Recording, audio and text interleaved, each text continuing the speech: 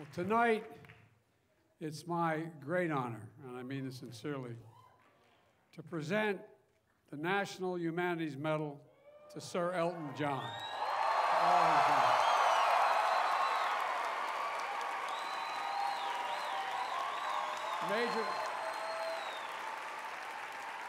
Major Yang, please read the citation. Honored, sir. Good evening, everyone. The President of the United States awards this National Humanities Medal to Sir Elton John for moving our souls with his powerful voice and one of the defining songbooks of all time. An enduring icon and advocate with absolute courage who found purpose to challenge convention, shatter stigma, and advance the simple truth that everyone deserves to be treated with dignity and respect.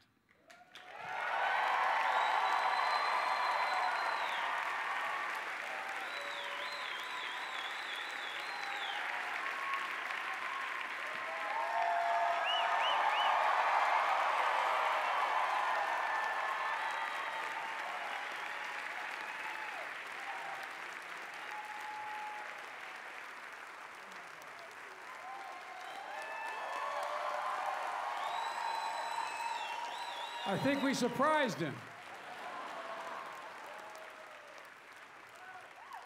I just said to the First Lady, I'm never flabbergasted, but I'm flabbergasted and humbled and honored by this incredible award from the United States of America.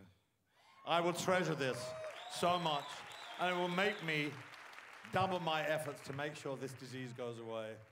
Your kindness, America's kindness to me as a musician is second to none. But in the war against AIDS and HIV, it's even bigger. And I can't thank you enough. I'm really emotional about this. Thank you.